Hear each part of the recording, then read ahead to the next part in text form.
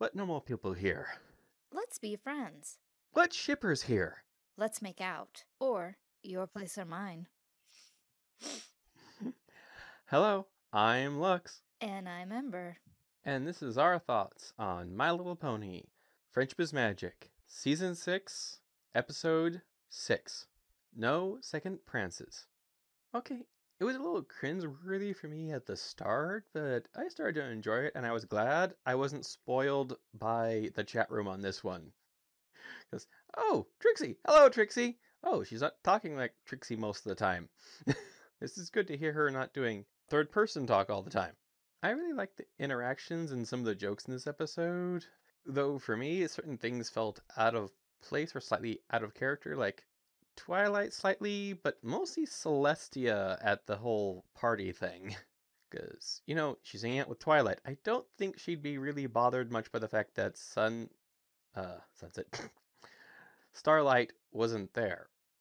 She'd wonder, of course, and maybe worry a little bit, but she wouldn't be annoyed. Unless she was on a very tight schedule, then she would go, sorry, Twilight, we'll slip another date. I have to go and take care of some other important matters. There were a lot of fun stuff in it. The little interactions, the more detailed spas, all the reactions from Starlight with the, it's okay, I'm not stressing out. I can make friends. Looks around, friends. Ah! Ah. And the little joke at the end of, how do you get your hair to do that all the time? So, I'll probably have more good stuff to say about it along the way, but I have a feeling Ember may not have liked this episode so much. So let's hear the nitpicks. Oh, you mean the episode that I could justifiably tie back to 666? Because it's Season 6, Episode 6, and to say My Little Pony Friendship is Magic is 6 words. Oh, I feel some interesting stuff coming along. Okay, for starters, I can understand Twilight micromanaging Starlight's friendship lesson. Twilight has a long way to go as a teacher, and, she is very OCD and very attention to detail. So I can deal with that. But what is with the grudge against Trixie? Let's compare the tally sheets. Starlight Glimmer had a cultist enclave where she brainwashed ponies and took away their special talents.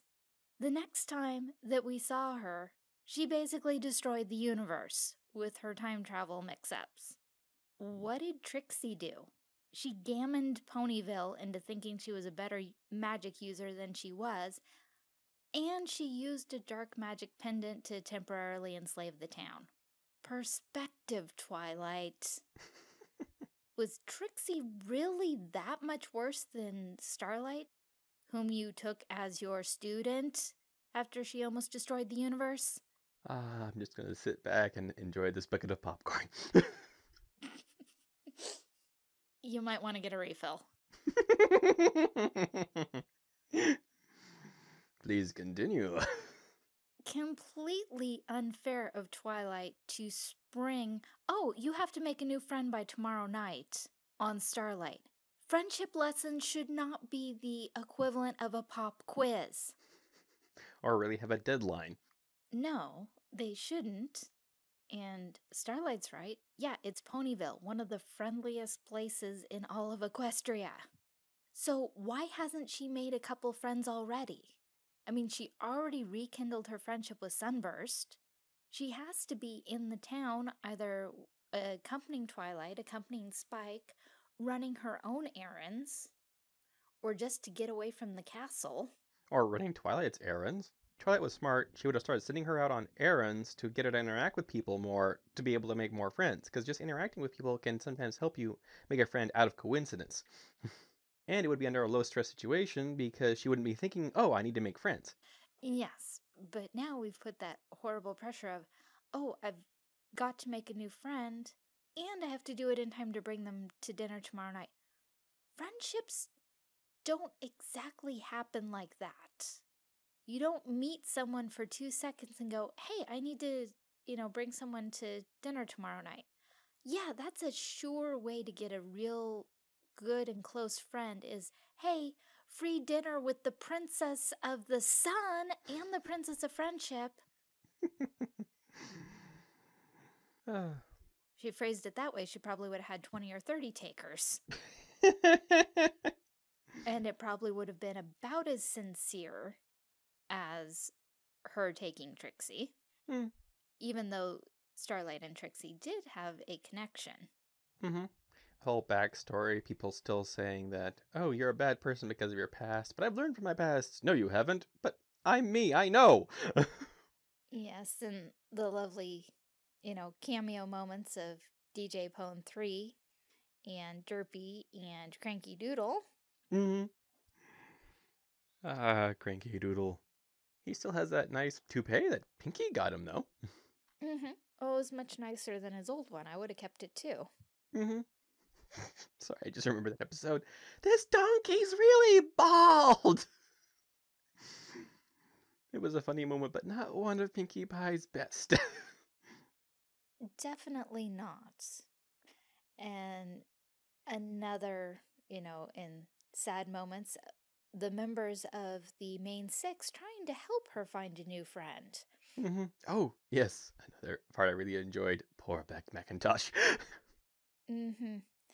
And Starlight's automatic jump to use magic whenever possible. Every one of the main six trying to help went very poorly. Mrs. Cake could have been good because, she's a very kind pony. She's a bit older than the main six. We don't really know how old Starlight is, but she'd be very steady, especially having twins. And a strong magic user would make a great babysitter.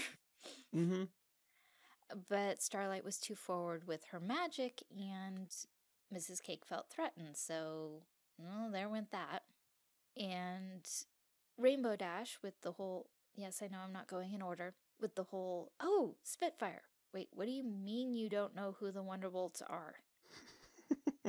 Okay, there are probably people who weren't trying to take over the world or enslave villages who haven't heard of the Wonderbolts. Not everyone is a Pegasus pony. And from what we've heard and can infer from what the Cutie Mark Crusaders have said, not all pony villages are integrated like Ponyville. Because that was one of the things they said was special about their town, was that you had Earth ponies, Pegasi, and unicorns all living together. So yeah, bust there. And Rarity could make a dress way faster than 3 weeks. Also, I'm sure there would be something already on the rack that would have worked reasonably well. And none of the hats in Rarity's discount hat bin would be anything less than lovely. And Rarity would never be as so callous and poorly fashionable to try to force a hat on to Starlight that not only doesn't look good for her, but does not fit her properly. Especially considering that Rarity is another unicorn. She would commonly take the possession of a horn into account in her hat designs. I need to double check it, but because of the inconsistencies with the characters like that, this may be a new writer to the series. Because I'm pretty sure we got quite a few of those this season, so I need to double check that in the credits. So please continue. I got plenty of popcorn left. Surprising. Considering you tend to have hoof-to-mouth syndrome with anything you're holding in terms of food or beverage. Specifically beverages. I can't help it. It's in my hand. I will drink it. Here, hold this for me. Why is it empty, Lux? Damn it! And then cut to her little picnic event with Fluttershy and the animals. She seemed to be getting on fantastically with Angel, but she passes that up as not being the type of friend that she thinks Twilight would want her to have. Twilight said make a friend. Why does it not being a pony somehow make it less of a friend? And you made friends with Angel Bunny. Angel Bunny, who looks like he has a bit of a crush on her now. Just a tad. that would have worked out really well. So you passed up friendship because you thought Twilight wouldn't approve of it. And then you get a friend that Twilight actually doesn't approve of, and you defend it. Inconsistent much, Starlight? I'm betting there's more. Of course. We're not even close to the end of the episode yet. No, we're not. Because we still have Trixie's stage show. But first, let's cut back to Trixie's absolute rudeness of damaging all of that silverware to make a replica of herself. I mean, it would be one thing if she merely stacked them together, but she actually bent them into shape. Rude. Especially since, if you think about it, that was probably special tableware. That probably cost quite a few bits. Mm-hmm. And even if it wasn't, you're still messing up someone else's property inside their own home when you're trying to make nice. But of course, if you're only trying to make nice with Starlight and you're trying to make Twilight look like a prejudiced witch, then you're doing pretty well. I don't think Twilight needs much help in this episode. No, she doesn't. Which again, perspective, Twilight. Okay, so you had to save the town because Snips and Snails, not Trixie, Snips and Snails woke up that baby Teddy Ursa, which they only did because you, Twilight, pointed out that no one had seen Trixie beat the Ursa Ring. It's not Ursa Ring. Damn, I'm getting my series mixed up. No one had seen Trixie defeat this creature, so how could they possibly believe it? So it was kind of your fault that they woke the creature up anyways. There's a lot of problems with that particular episode. Yes. And then, let's see, the dark magic amulet. Okay, she might have put it on knowing what it was, but she couldn't necessarily have known everything it would do to her. And we make plenty of leeway for people who are under the influence of bad magical items or are just having a temporary moment of badness. Nightmare Moon, cough. Discord, cough. That's another perspective thing that you forgave the god of chaos, pretty much. And the goddess of the moon who tried to bring eternal night to the world. Oh, and Starlight Glimmer, who, with her time travel repeat loops, was making the world progressively and progressively worse until it was basically the end of the universe. But we're gonna stay ticked off at a charlatan who took a shortcut to power using a magical object that she no longer possesses. Now, let's move on to that ridiculous manticore trick. Okay, totally reasonable for Starlight to say, you use your stage magic, I'll use real magic, and then you can do the trick. There is no way she could have been set up to do that trick in time for the performance that we saw. Trixie outright admitted that she had no idea how Hoofdini did the trick and couldn't figure out a way to replicate it. So where did she scare up a manticore at such short notice? Because if it was Manny Roar, then Fluttershy shouldn't have been so freaked out. And if she had a tame manticore in her wagon, I think that would have come up sooner. Also the cannon, because that's usually not part of a stage magician's repertoire. So where did both of those things come from? And why? Why would you try to perform the trick anyways when you ticked off your new friend and she ran off? You basically decided that, okay, my friend ran off, so I'm going to kill myself in front of this audience if she doesn't come back. Mm-hmm. That's a brilliant lesson. Oh, something bad happened in your life? Kill yourself over it in a very incredibly dramatic way that cannot be forgotten and show all these ungrateful ponies just how horrible they were. Yeah, that's really proving your point. It's not like they had time to add it to the program. Nobody was expecting this trick, because otherwise you wouldn't have had all the gasping. So there was absolutely no reason to perform that trick at all. So, It did lead into another one of the moments I laughed at when Trixie pops out of the box and goes, Yeah, basically, I survived. Yeah, I would be surprised too if I had set up an elaborate suicide scheme like that. Because it was basically your friend saves you or you die. And then we have to go back a little bit to the middle, the moment where Trixie declares she's won and hurts Starlight. Mm-hmm. Lots of tears were shed. Yes. And then in that moment, after Starlight is run off, proves to Twilight that she really was sincere and repentant. And Twilight finally gets to the realization of, oh, wow, I have been a real jerk this entire episode. I need to go fix this. I love how Twilight completely forgets about Celestia. Yes. Well, Twilight was so obsessed over, I have to show my teacher what a good teacher I am, because they could have just had the dinner without her and gone, I guess she got caught up with her new friend, let's go ahead and eat, instead of letting the ice sculpture melt halfway and leaving everyone sitting at the table starving. And you brought those ponies and that donkey in under false pretenses, Twilight. That was very dishonest of you. I don't think Vinyl Scratch / DD Pone 3 minded much. She was just sitting there rocking out. Oh, with those headphones on, the odds are she didn't hear anything Twilight had to say anyways. They're just going, oh, cool, Celestia. What am I doing here? I don't care. Oh, I have this thing on repeat. Alright, that's cool. I wonder what Octavia's doing. Yes, I shipped those two. Moving on. So yeah, and why is everyone else just still sitting there at the table, not eating? I mean, if Celestia started serving herself, the other three would have eaten. I mean, come on, she's the princess, which is basically the queen, since in this universe the only queens around are evil.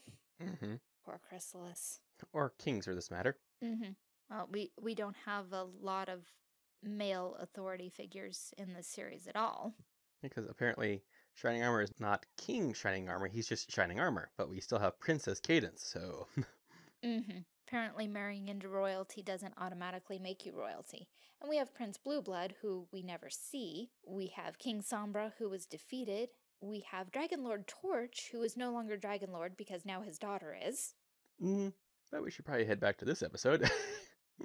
Oh, but I hadn't mentioned that the leader of the bullyish Yaks was male. All wonderful points. So yeah, there was really no point for everyone to just be sitting there bored out of their minds. And I mean, obviously, none of those three were intimidated by Celestia, otherwise Cranky wouldn't have been able to ask that question about her mane.